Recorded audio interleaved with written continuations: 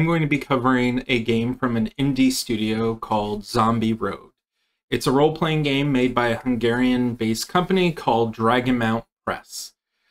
The game has been in a year and a half of development and has just started crowdfunding, where it has hit already its goal of 8,000 euros. The game itself is sort of a zombie apocalypse road trip game, so keep that in mind as I go forward telling you about the setting.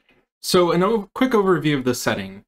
Within about 3 weeks, the entire world fell apart as zombies appeared, and the governments at the time were not ready to deal with that. I'm a little bit triggered from COVID, but hey, that's where we're starting. So a zombie bite takes about 18 to 36 hours to kill the individual and turn them into a zombie. At 12 hours, most survivors are going to put down the infected person and probably burn the body so that it doesn't come back as a zombie. Most zombies start off as slow and clumsy, but early on, a zombie can be a bit faster if it hasn't decayed enough yet. They are typically drawn to living people and will not bite people who are already dead because they want to spread the infection instinctually. They know that they cannot swim and they can't really do complex tasks. So interestingly enough, it states here that they will avoid large bodies of water that they can't like wade across and things of that nature. Now there are things called echoes that are special zombies, usually along with being a runner at the start. A zombie has this echo of the previous life they lived, and they'll repeat important phrases from a person's life. This will act as a lure to bring people in, because usually it's stuff like, help me, or it could act as a lure for other zombies as those zombies hear the noise and start to congregate around the echo, essentially. Now, there are more supernatural zombies or more mutated zombies. I'll go over them later, but as far as the world itself goes, the factions within it for the survivors have two main ones. You have the hopeful, who are the people who are trying to find a cure for the zombie outbreak and kill as many zombies as possible to sort of bring some semblance of normalcy back to the world.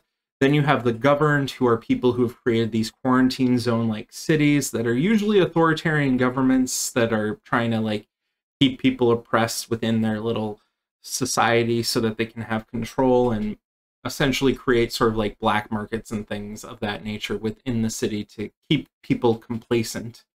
Then you have other sort of factions that are more explored upon in later on if you want to make this a huge campaign, which are the blinded, who are people who are religiously fanatic to the idea that this zombie apocalypse is a punishment from God and that humanity needs to repent for their sins. After that, you have the wild ones, who are the group of people who've gone crazy after the apocalypse and are just sort of like enjoying life to the limit as much as they can before they die, essentially.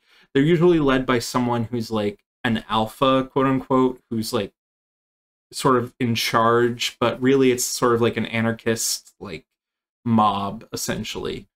And mob as in like a bunch of people just running around together, as opposed to mob like a criminal organization. People who are more like a mob are the Traders Guild, who are businessmen who are just trying to profit off of the apocalypse. And these people will use their like power through like trading and like whatever constitutes money in the future, put out bounties for people that they don't like, or maybe even like deal with the governed and hire out some individuals to maybe take out some hopefuls, because maybe the Traders Guild don't want the world returning to what it was like before because they want to profit from what they know now. Now, mechanically, the game runs on 6-sided dice. You roll a single 6-sided die, and depending on your result, you understand if it's a failure, a success, or a success with a disadvantage. Now, when you roll this 6-sided dice, a result of 1 to 4 is a failure, 5 is a success with disadvantage, and a 6+ is a success. Now, you do add stats and other attributes to your character, to your die roll. So, for instance, if you have a brains of 1 and an experience in medicine, suddenly you have a +2 to the roll. So instead of it being a 1 through 4, it is now a 1 through 2 that's a failure, and a 3 will be a success with disadvantage, and anything a 4 or higher is a success. So you can really like build up your character in that way, especially when when you begin to level up your character. Your stats are sort of separated into 3 main things. You have brains and bronze, then you have your experiences, and then you have your endurance. So your brains and bronze are sort of your attributes, your experience are sort of your skills, and then your endurance are sort of like your action points or health points. You can reduce your endurance by 1 to get a +1 to your roll, for instance, but that means you're taking away some of your health in order to do that, because you're pushing yourself to the limit, essentially. Now, your endurance stat starts at 5 for everyone, and then you have a maximum of 10 for it. Now, you can regain endurance through multiple ways. If you roll a 6 on a die, and then you can confirm to see if you get more endurance. In this, when you roll a 6, you now roll again, and if it gets a 5 or a 6, you get another endurance. Additionally, there are things called tally marks, which are your character's personal goal. This can be something like how many zombies you've killed, or something like how many tchotchkes you found in the wilderness. A good example of this is Tallahassee from Zombieland. You can also reveal a flashback to the rest of the group once per day. So a flashback is essentially a piece of your character's backstory. And then you can also reveal a memento that you have to a player and tell the backstory of that memento. That is also only once per day, and you can do it to essentially give yourself more endurance. There's also taking drugs, so medication can give you endurance as well. However, if you take medication 3 times within a day, you can develop an addiction. An addiction is a disadvantage. Disadvantages, as you like accumulate them, are essentially a -1 to all rolls. So disadvantages can be injury, illness, or exhaustion. I'm not going to cover the mechanics in detail, just so you know. I'm only going to be covering what I think is relevant for you to decide whether or not you want to back this game or support it or buy it if it's already been out for a while. Now, as we get further down in here in the rules, how do you do damage? Well, damage is essentially going to lower your endurance. If your endurance reaches 0, you become incapacitated. Protective gear gives you integrity, which replaces your endurance, but once integrity goes to 0, then the damage goes straight to your endurance. Only zombies or weapons can cause damage. An unarmed attack by a survivor either causes an opponent to lose an action their next turn or gives a -1 penalty to their next roll. So if you start getting into a fist fight, you don't have to worry about accidentally killing someone, unlike reality. If your endurance is lowered by a zombie attack, the zombie then gets what is essentially a new action that is called the bite action, which allows them to follow up that attack with a bite. And if that bite succeeds, you need to roll a die to see if you're infected, or the GM can do it secretly. So they would roll a d6, and on a 1 to 2, you are infected. A 3 to 4, a limb is infected, and if it isn't amputated within an hour, you are infected completely and will turn into a zombie. And on a 5 or a 6, you're lucky. They do suggest in the book that if a player does get hit with a bite, you don't mention that the character was bitten. Instead, you say that they have a sharp pain in their side or in their limb or something of that nature, as the zombie is like furiously attacking them. This can be, so you don't need to say that they were bitten, but you can say that the zombie like overwhelmed the player and they're not sure what happened, essentially. Now, you only get 2 actions per turn. An attack action is an action that I looked into. There are a lot of actions listed. Another action that you can have is the aim action. If you aim before attacking a zombie, that means that you're doing a headshot, which is an insta-kill on most zombies. I'll get into that in a second. I think my favorite part of this book is the list of zombies, so just follow me here for a little bit.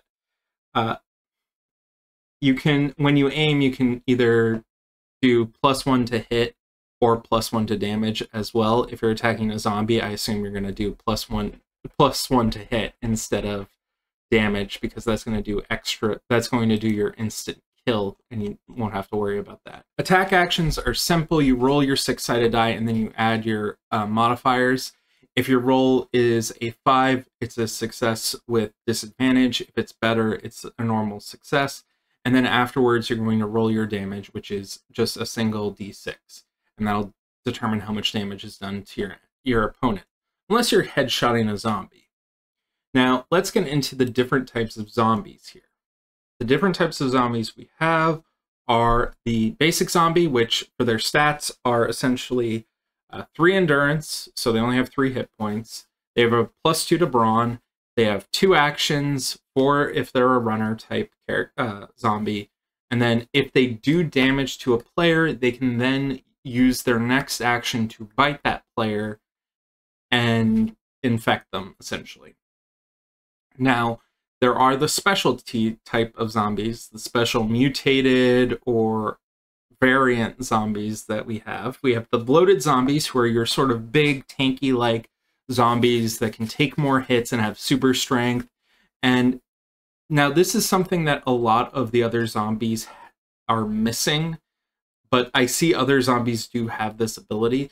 So every one of the zombie stat lines mentions the headshot. If a player takes an aimed action to the head, the zombie is going to be insta-killed. But the bloated zombies and a few others don't have that stipulation, which makes me think that if they do get headshotted, they will not die instantly. But in any case, that was the bloated. Then we have the speaker zombies, who are the zombies that retain their memories after being infected, so that they parrot what they would have been thinking in real life, usually a few stock phrases and things like that that are important to the zombies' like original self. Then you have the hordes of zombies, which are a collection of a large number of zombies from, I believe it's like 30 to 1,000 zombies it could be. Then you have the molten zombie, which are zombies that have sort of mutated into being landmines. Their whole thing is that they'll usually sneak up on people because they lie dormant in an area and people won't notice that they're there. And then they'll sort of rise up, and then if they want to, like, they'll take in air, or some sort of chemical reaction will happen that causes them to explode, infecting everyone who's hit with the shrapnel, essentially. Potentially infecting people with the shrapnel. That sounds like a good way to do a TPK. In any case, then you have the acid zombie. They are a zombie that their blood is acidic, probably due to exposure to chemicals. And now this can cause harm to humans who do melee attacks to them. So if you slice them up, the acid is going to get on you. Or if you're like shooting them at range, even if you're doing damage to them, the acid is going to give off fumes that are going to sort of act as cover for the zombie. Then you have the yapping zombies, who are zombies that are missing their lower jaw. So they're always like sort of causing noise to happen, which is like this loud guttural yapping from all the air trying to go through their jaw, essentially, that doesn't exist. And they are essentially going to attract other zombies to their location and going to make a lot of noise. The maximum amount of endurance zombies have sort of ranges between like 3 to 14 endurance from what I've seen. In most cases, except for the hordes, who are the exception, in which case they have like 1 endurance per zombie in their group, which means they go from about 30 to 1,000 endurance, depending on how your GM is running them. The horde zombies themselves are scary because if you get into them, they'll actually tear your players apart in an instant kill move. So really, your players are trying to avoid them. They're slow moving because they're a horde, but they can be very scary.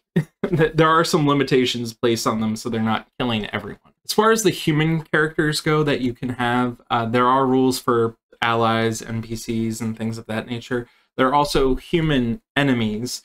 So you have things like the cannibals, who are people who obviously eat other people. Then you have raiders, the paramilitary, which is used for both, I believe, the hopeful and the governed type of characters. Then you have the leaders, who are the people that are the leaders of those particular groups. And then you have the archbishops, who are the leaders of the blinded and usually have access to flamethrowers and things.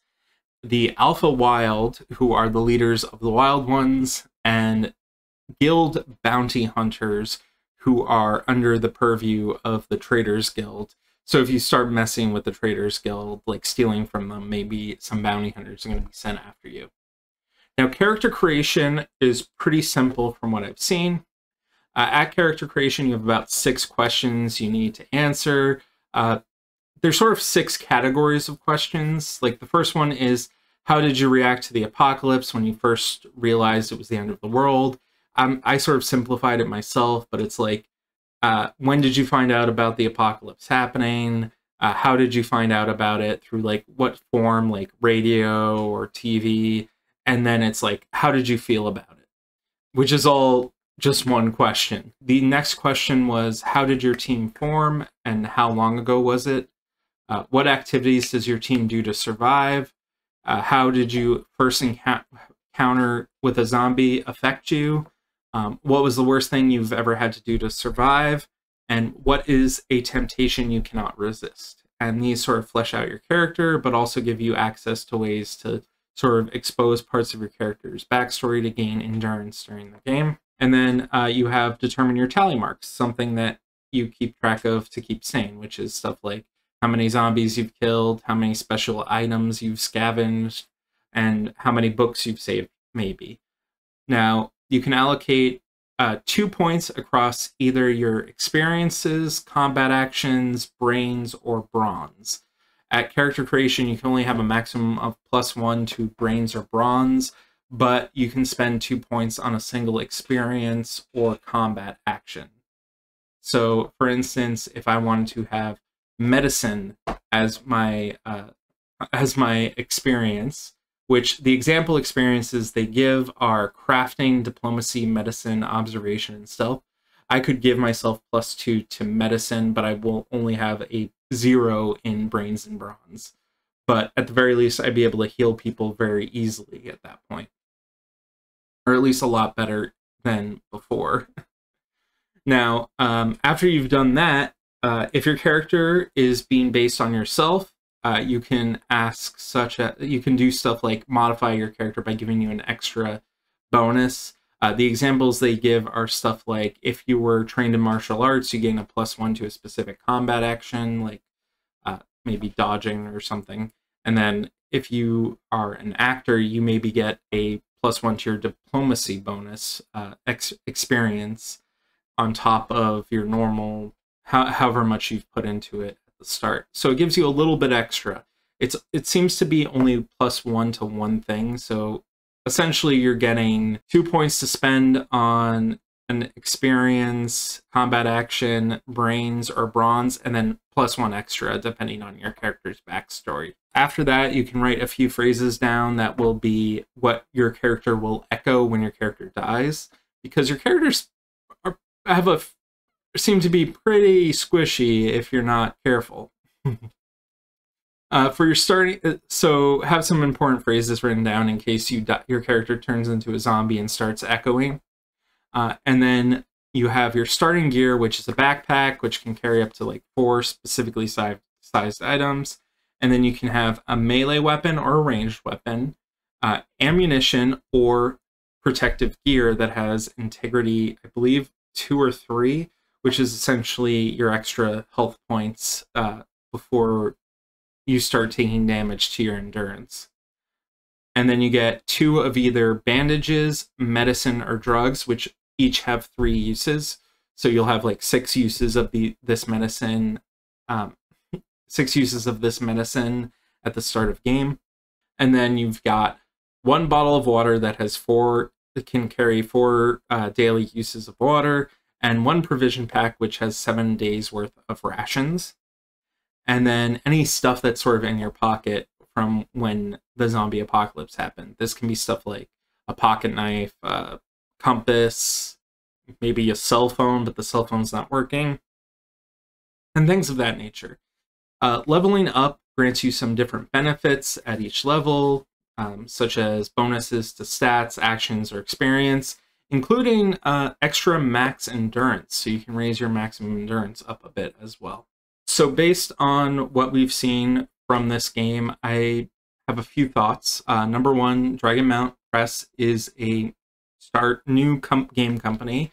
They have like one game I could find, which you get if you sign up for their newsletter on their website. I'll put a link in the description below. But additionally, I wasn't able to find any other games except for this one. However, they did send me a preview copy, which for the most part looks mostly done. There are some things with the layout, some art that hasn't been included yet, but I'm using a beta. I'm reading a beta version of the game. So there's probably a lot of stuff that's going to be updated soon. So take that with a grain of salt. But from what I can tell, I'm not worried that they won't be able to deliver the PDF copy of this product. I'm not sure about physical copies of a game because that can be difficult for some people.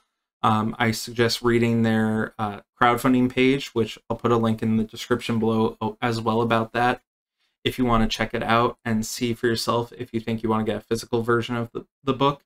It does seem like they have a lot of interest in it. As far as the crowdfunding campaign has gone, there are 145 backers, and they've collected about $8,776, or sorry, euros for the product. And they have a lot of stuff like retailer copies and things of that nature. If you back at higher levels, you can include stuff like name a enemy or NPC after yourself in the book and things of that nature. So check it out if you like zombies. I think if I were to give this a rating, I'd give it a one shot. Honestly, maybe I would play it for Halloween for 1 year. Like maybe 3 or 4 sessions, which would be like a short campaign. But essentially, I can see the benefit of playing it. It's kind of what I would call a more like simplified RPG, but it does have a lot of nuance in some places. But it's definitely reminiscent of a few games I've played, like Tiny Frontiers and things of that nature. If you've ever heard of those, I'll put a link somewhere maybe to that in the doobly-doo up here. But please let me know what you think, and put a comment down below if you like what you've heard, and like the video if you got this far, because hey, something was interesting to you at some point in this. And thank you so much, and we'll talk again soon.